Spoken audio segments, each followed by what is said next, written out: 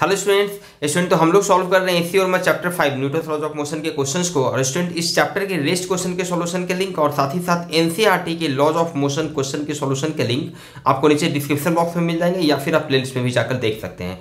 तो जो भी स्टूडेंट चैनल पर नए हैं प्लीज चैनल को सब्सक्राइब कर लें और चलिए शुरू करते हैं आज के क्लास को। स्टूडेंट क्वेश्चन नंबर 19, ये क्वेश्चन कह रहा है the force of buoyancy exerted by the atmosphere on a balloon is b in the upward direction and remains constant। Okay, जैसे सपोज कीजिए ये क्वेश्चन कर रहा है एक बैलून है लाइक दिस, एक बैलून है। इस बैलून पे जो फोर्स ऑफ buoyancy जो लग रहा है जिसका मैग्नीट्यूड b आपको दिया गया है in the upward direction and remains constant, ये हमेशा अपवर्ड डायरेक्शन में लगता है ऑलवेज, मैग्नीट्यूड इसका b है। ओके, क्वेश्चन आगे कह रहा है the force of air resistance on the balloon acts opposite to the direction of velocity and is proportional to it। Okay, the balloon carries a mass capital M and is found to fall down near the earth's surface with a constant velocity v। Question कह रहा है कि ये balloon जिसका mass capital M दिया गया, जिस पर एक फोर्स ऑफ buoyancy हमेशा b ऊपर की ओर लगता है, और ये बैलून जो है found to fall down near the earth's surface with a constant velocity v।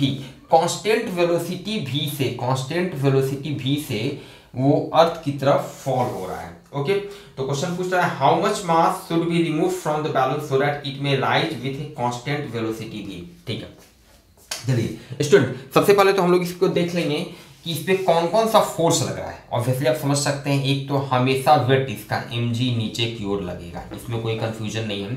और दूसरा अभी पहले वाले केस में जब ये नीचे की ओर कांस्टेंट वेलोसिटी v से मूव कर रहा है तो जो एयर रेजिस्टेंस है ये ऊपर की ओर लगेगा, क्योंकि एयर रेजिस्टेंस के बारे में ये बताया गया है कि ये हमेशा जो लगता है opposite to velocity, balloon acts opposite to the direction of velocity, और साथ ही साथ ये वेलोसिटी के प्रोपोर्शनल होता है। मतलब ये एयर रेजिस्टेंस जो है वेलोसिटी के प्रोपोर्शनल है। प्रोपोर्शनलिटी साइन हटाएंगे तो इसके जगह पे हमने एक प्रोपोर्शनलिटी कांस्टेंट लगा देते हैं, तो मान लेते हैं एयर रेजिस्टेंस जो है वो हो गया kv।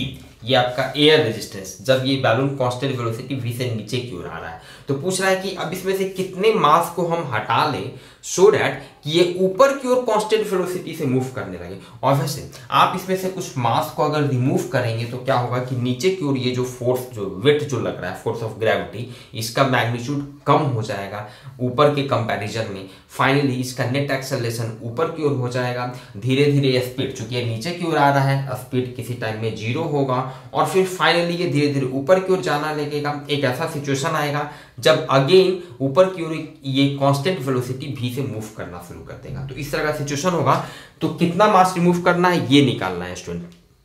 ऑब्वियसली हम लोग इसमें कर क्या सकते हैं, कर ये सकते हैं कि भाई जब ये कांस्टेंट वेलोसिटी v से नीचे की ओर मूव कर रहा है, इसका मतलब है ये पहले वाले केस के लिए यहाँ पे क्या है कि v कांस्टेंट है, आपका v कांस्टेंट है। इसका मतलब ये हुआ कि एक्सेलरेशन 0 है। ऑब्वियसली वेलोसिटी में कोई चेंज नहीं हो रहा है, डायरेक्शन तो फिक्स ही है, इसका मैग्नीट्यूड भी फिक्स है। इसका मतलब है कि एक्सेलरेशन 0 है। So from Newton's first law, Newton के पहले नियम के हिसाब से नेट फोर्स भी 0 होगा इस पर, नेट फोर्स। इसका मतलब है कि ये इस पर जो टोटल 3 फोर्स लग रहा है, 2 ऊपर की ओर और एक नीचे की ओर, ये दोनों ऊपर वाला मिलाकर बराबर होना चाहिए नीचे वाले के। मतलब हम लिखेंगे, इसीलिए हमारे पास एक इक्वेशन आ जाएगा b plus kv equals to mg। कैसे सोचेंगे भाई, कितना मास निकालना है, ध्यान दीजिएगा। निश्चित रूप से अब मान लेते हैं लेट मास रिमूव्ड, जो मास हम रिमूव करते हैं, मास जो रिमूव किए, दिस इज स्मॉल m। ठीक है, तो स्मॉल m मास रिमूव करने के बाद हमारे पास ये सिचुएशन स्टूडेंट आ जाएगा। फाइनली जब ये कांस्टेंट वेलोसिटी v से ऊपर की ओर मूव करना शुरू करेगा, वेट इसका, चूंकि अब इसका मास हो चुका है m माइनस m, क्लियर है, तो यहां से इसका नीचे की ओर वेट लगेगा m माइनस m g। ठीक है, और अब जब ये ऊपर की ओर जा रहा है, buoyancy फोर्स तो हमेशा, फोर्स ऑफ buoyancy जिसका मैग्नीट्यूड b है, ये तो हमेशा ऊपर की ओर लगेगा। जब ऊपर की ओर जा रहा है तो एयर रेजिस्टेंस के बारे में बताया गया है कि जिस डायरेक्शन में इसका स्पीड होगा, वेलोसिटी होगा, उसकी अपोजिट डायरेक्शन में लगेगा और उसके प्रोपोर्शनल। तो अब इस डायरेक्शन में kv अमाउंट का, ठीक है, जहां पे k प्रोपोर्शनलिटी कांस्टेंट है नीचे की ओर एयर रेजिस्टेंस लगना शुरू होगा। अब जाहिर सा बात है, अगेन यहां से भी हम लोगों को एक इक्वेशन मिलेगा, वेलोसिटी कांस्टेंट है, एक्सेलरेशन 0 है, इसका मतलब this plus this equals to this, और ऑब्वियसली दो इक्वेशन मिलेगा, दिस एंड दिस, तो ये दोनों को सॉल्व करके हम स्मॉल m का वैल्यू निकाल लेंगे। क्लियर है? तो देखते हैं यहाँ पे ये दूसरे वाले केस के लिए, जब इसमें से m मास को हम रिमूव कर दिए हैं, m मास को रिमूव कर दिए हैं, तो उसके बाद ये जब कांस्टेंट वेलोसिटी भी से ऊपर मूव करना शुरू किया तो हमारे पास इक्वेशन आ जाएगा b इक्वल्स टू, ये फोर्स जो बराबर होगा ये दोनों के बराबर होगा, b equals to kv plus m minus m into ji. Clear है? दो इक्वेशन है स्टूडेंट, दो इक्वेशन है, और हमारे पास अननोन क्या है, b का वैल्यू दिया हुआ है, m अननोन के नाम पे आपका एक k है और एक स्मॉल m है, दोनों का वैल्यू हम लोग निकाल सकते हैं, लेकिन फाइनली हम लोगों को निकालना है सिर्फ स्मॉल m का वैल्यू। स्मॉल m का वैल्यू निकालना है तो ऐसा करते हैं स्टूडेंट, ये b प्लस के भी इक्वल्स टू एम जी है, तो यहाँ से हम लोग क्या कर सकते हैं, b इक्वल्स टू के भी दिस, तो b प्लस के भी, b के जगह पे अगर एम जी माइनस के भी यहाँ पर ये रखते हैं, ठीक है, नहीं ऐसा करते हैं के भी के जगह पे एम जी माइनस बी कर देते हैं, के भी के जगह पे एम जी माइनस बी यहाँ पे रख देंगे तो के वाला टर्म ही हट जाएगा, तो बहुत आसानी से हम लोग यहाँ पे निकाल सकते हैं। तो के भी की जगह हो गया एम जी माइनस बी और plus M minus M G by 1 and 2, इसीलिए बाई 1 and 2 से ये इक्वेशन हम लोग लिख रहे हैं, ठीक है। के वी के जगह पे यहाँ से एम जी माइनस बी रख देते हैं, ये बी आपका इधर जाएगा, this is 2b M G plus M G 2mg minus M G इधर हो गया, ठीक है। और यहाँ से आप समझ सकते हैं स्मॉल m का वैल्यू निकालना है तो एम जी को इधर ले आते हैं, तो आपका इधर हो गया 2, आपका बाहर में आ गया, तो एम जी माइनस बी, इसलिए स्मॉल m का जो वैल्यू हो जाएगा दिस इज 2, जी इसमें डिवाइड करेंगे फिर इसमें डिवाइड करेंगे, m माइनस बी बाई जी, ये आपका आंसर होगा। के का वैल्यू अगर निकालने का पूछता है या फिर आपसे फाइनली पूछता है कि एयर रेजिस्टेंस का क्या वैल्यू होगा, तो यहाँ से ये दोनों इक्वेशन से हम लोगों का के का वैल्यू निकल जाता और एयर रेजिस्टेंस का वैल्यू हो जाता के भी हो जाता। क्लियर है? तो ये आपका स्टूडेंट क्वेश्चन नंबर 19 का ये आंसर आपका हो गया 2 into M minus B by जी। देखते हैं स्टूडेंट हम लोग क्वेश्चन नंबर 20, इजी क्वेश्चन है, क्वेश्चन नंबर 20 देखते हैं।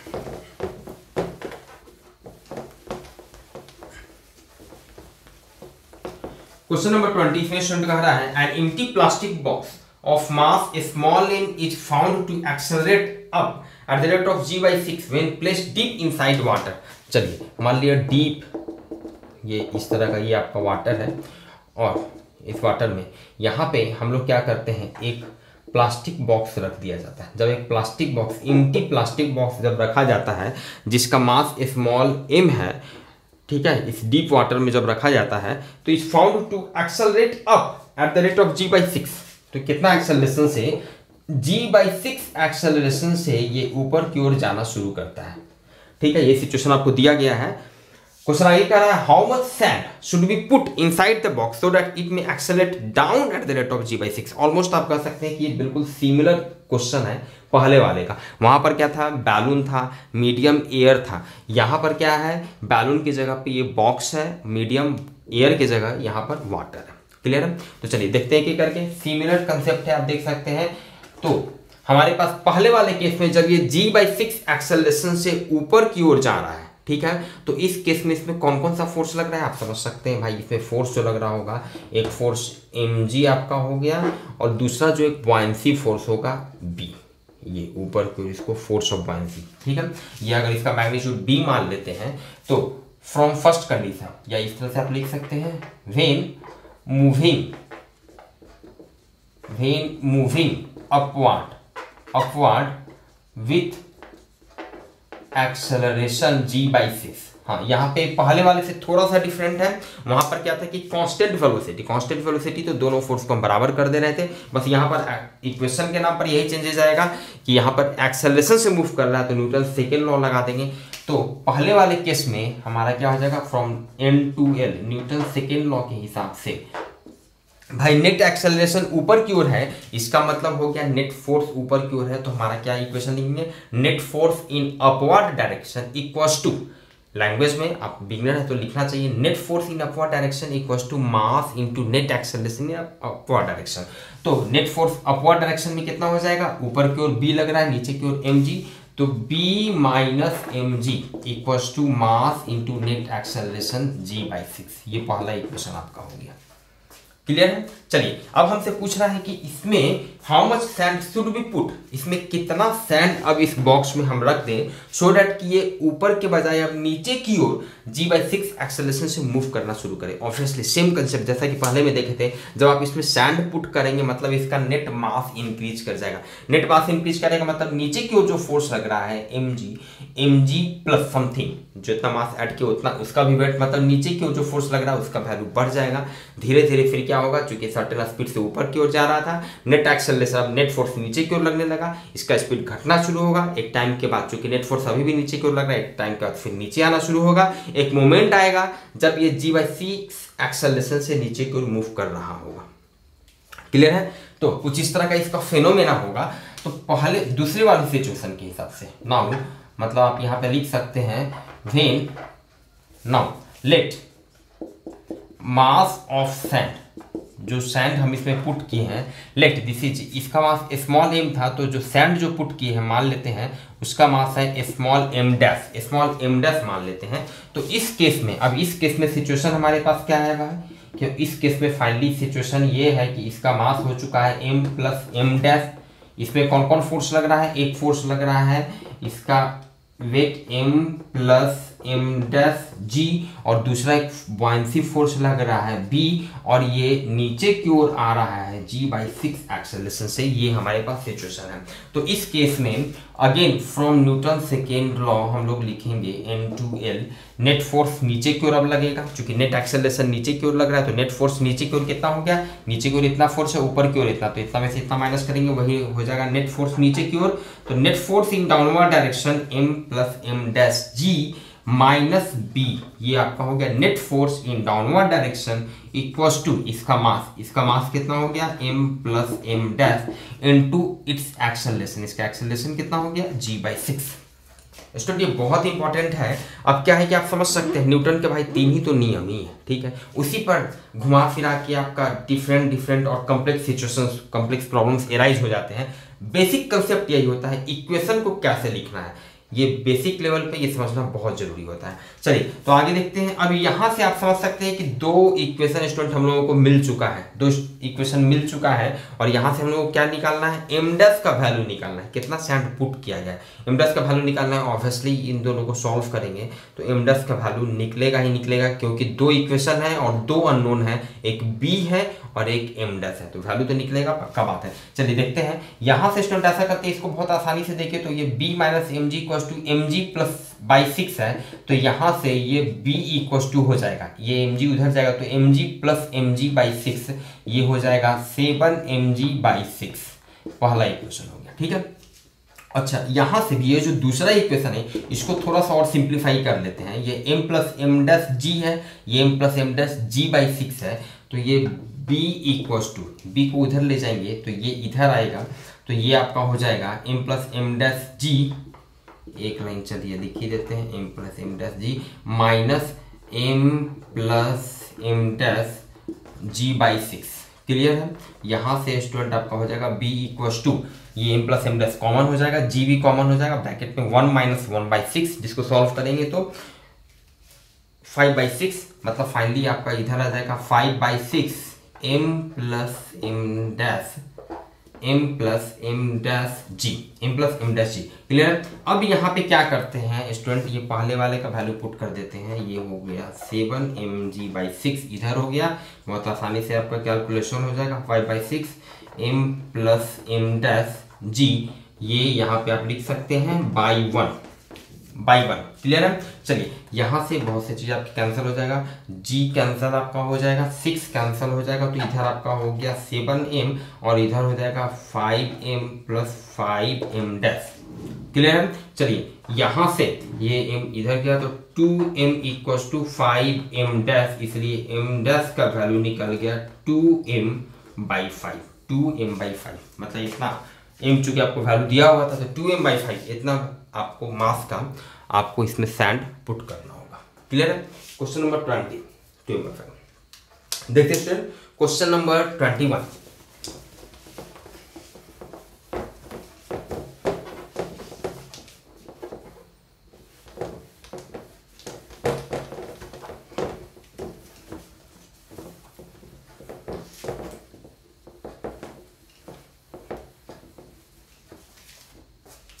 क्वेश्चन नंबर 21 स्टूडेंट, ये क्वेश्चन कह रहा है a force F equals to V cross A is exerted on a particle in addition to the force of gravity, where V is the velocity of the particle and A is a constant velocity, constant vector in the horizontal direction.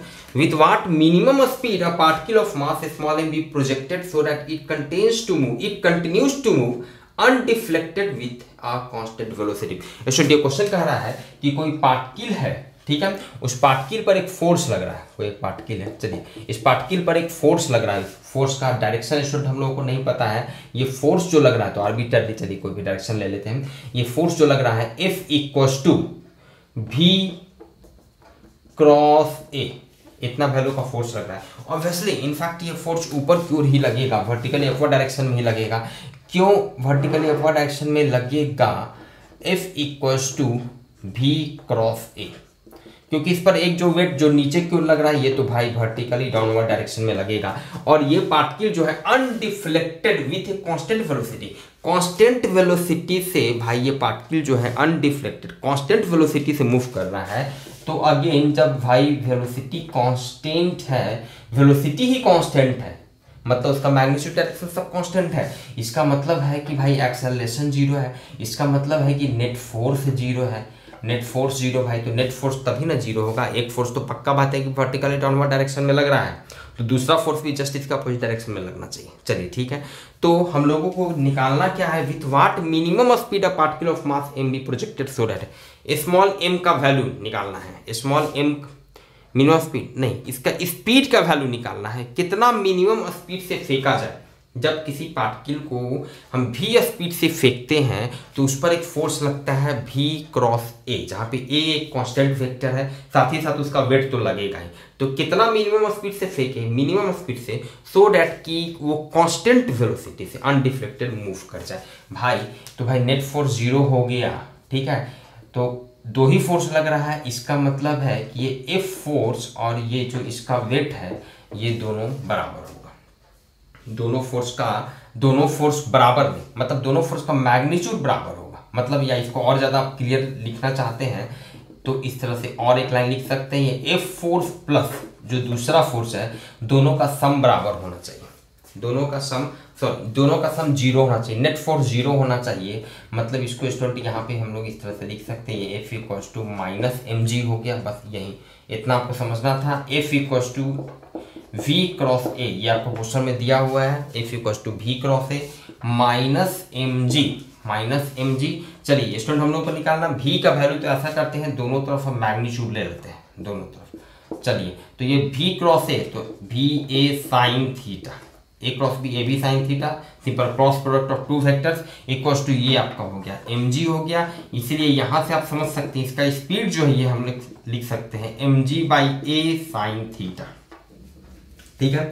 तो अब ये एक general expression हम लोग लिख लिए, general उसका speed का value in terms of mg by A sine theta, जहाँ पे थीटा जो है आपका V और A के बीच का एंगल होगा, ठीक है। तो यहाँ से आप समझ सकते हैं हम लोगों को मिनिमम स्पीड चाहिए भाई, ये मिनिमम चाहिए, इसके लिए ऑब्वियसली चूंकि यहाँ पे बाकी ये कांस्टेंट है mg a, इसका वैल्यू सब कांस्टेंट है, तो ये आपका क्या होना चाहिए, ये मिनिमम होने के लिए नीचे वाला ये मैक्सिमम होना चाहिए, जो कि इसका मैक्सिमम वैल्यू क्या होता है 1 होता है, 1 होता है, तो इसमें 1 जब पुट करेंगे तो मिनिमम वैल्यू जो हो जाएगा this will be mg by a into 1, this is mg by a is mg by a। Clear है स्टूडेंट? तो इजी क्वेश्चन था क्वेश्चन नंबर 21 mg बाई। देखते हैं स्टूडेंट क्वेश्चन नंबर 22।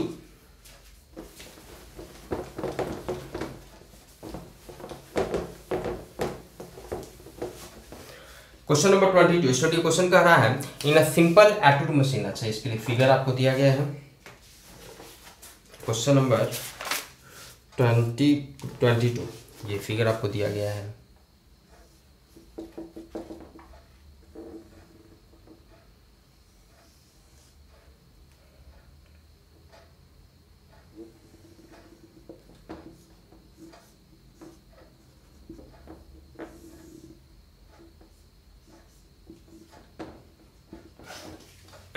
चलिए ये फिगर है, क्वेश्चन है इन a simple atomic machine to unequal masses small m1 and small m2 are connected by a string going over A clamped light smooth pulley m1 equals to 300 gram and m2 equals to 600 gram. m1 का जो value है this is 300 ग्राम, तो इसको kilogram में convert करेंगे तो आप समझ रहे हैं 1000 से डिवाइड करेंगे तो दिस बिकम्स 3/10 किलोग्राम, और m2 का वैल्यू है 600 ग्राम, ये भी आपका हो जाएगा 6/10 किलोग्राम। चलिए the system is release from rest, okay rest से रिलीज किए, मतलब इनिशियली इसका भी स्पीड 0 है, इसका भी स्पीड 0 है, तो ये find the distance travelled by the first block in the first 2 second. तो ये जो पहला वाला ब्लॉक है ये पहले 2 सेकेंड में कितना डिस्टेंस ट्रैवल करेगा।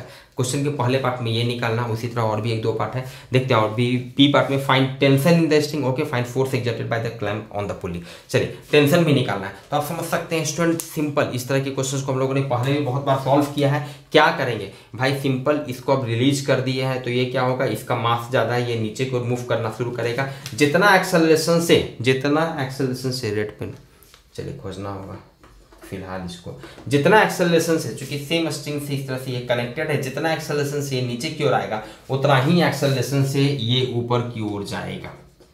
अब जो स्टूडेंट पहले से मेरे वीडियो को देख रहे हैं तो समझ रहे होंगे चूंकि इसका मास जाता है तो ये फाइनली ये नीचे की ओर आएगा। कन्फ्यूजन होता है बिगिनर्स में कभी कभी स्टूडेंट्स को कि क्यों ये हम कैसे समझ लें कि यही नीचे की ओर जाएगा, ये ऊपर जा सकता है, ये नीचे जा सकता है, कोई प्रॉब्लम नहीं है। अगर आप एक्सेलरेशन इसका ऊपर दिखा देते हैं, इसका नीचे दिखाएंगे, एक्सेलरेशन का वैल्यू नेगेटिव आएगा, आप करके देख सकते हैं। तो वहाँ पर डिटेल हम आपको पहले ही बता चुके हैं। तो इस तरह से हम लोगों को क्या है स्टूडेंट की इसमें टेंशन भी निकालना है, और ये 2 सेकेंड में कितना डिस्टेंस ट्रैवल किया। इनिशियल स्पीड 0 है, s equals to ut plus half at², u वाला टर्म 0, हाफ a, मतलब फाइनली एक्सेलरेशन चाहिए कि ये 2 सेकेंड में कितना डिस्टेंस ट्रैवल किया इस चीज को निकालने के लिए। तो एनी हाउ हम लोगों को निकालना है एक्सेलरेशन, टेंशन निकालना है, मतलब बहुत ही सिंपल सिचुएशन है। वही काम करेंगे, दोनों का फ्री बॉडी डायग्राम ड्रॉ करेंगे, 2 इक्वेशन मिलेगा, सॉल्व करेंगे, टेंशन और एक्सेलरेशन दोनों का वैल्यू निकलेगा। तो आप समझ सकते हैं यहाँ पर, चलिए एक एक करके दिखाते हैं, इसी में दिखा देते हैं।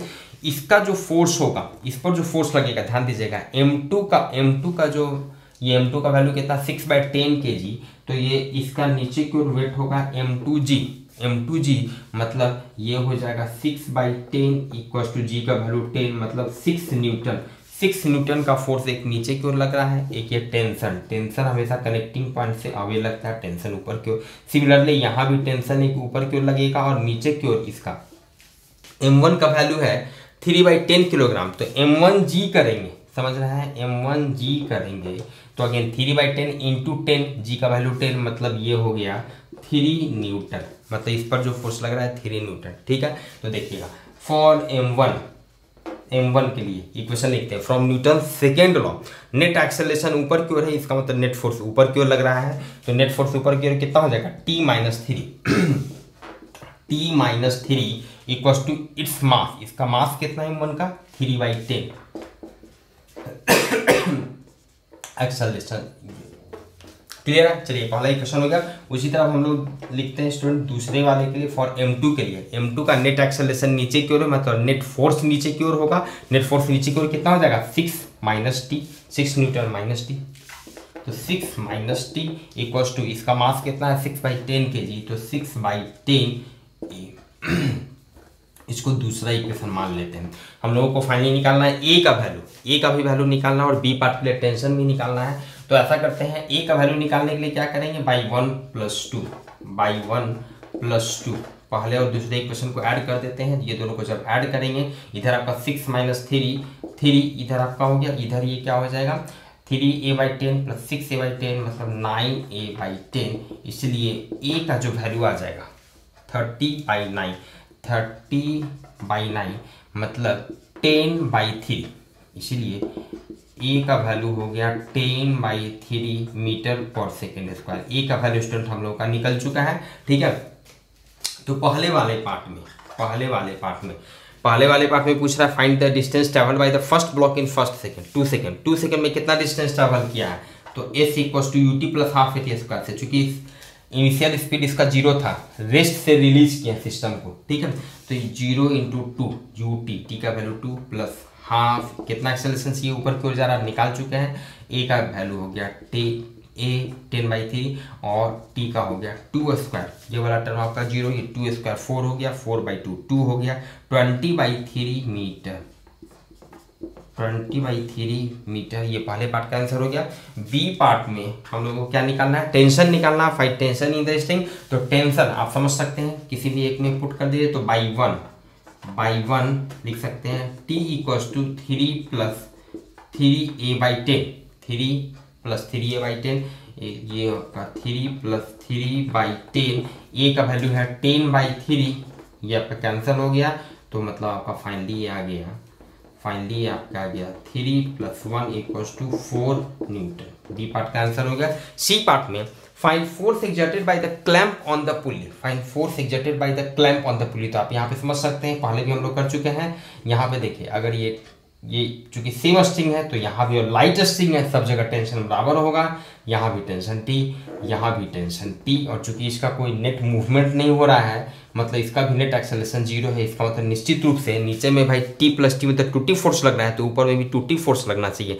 तो नेट फोर्स जो हो गया exerted by clamp on the पुली कितना लगेगा, सी पार्ट में 2T, तो 2 × T का वैल्यू कितना हो गया 4, मतलब 8 न्यूटन इज आंसर।